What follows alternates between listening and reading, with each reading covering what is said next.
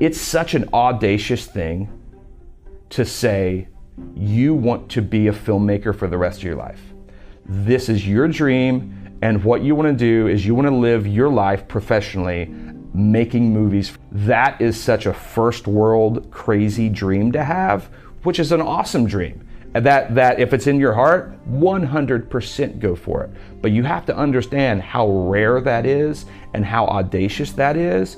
And the big disconnect with especially independent filmmakers is they have this audacious dream of how they want to live the rest of their life, just make their own movies and that's their job forever. They have this audacious dream, but at the same time don't want to go the same audacious route to be able to put in the work to learn all the stuff you need to do to compete to make that happen.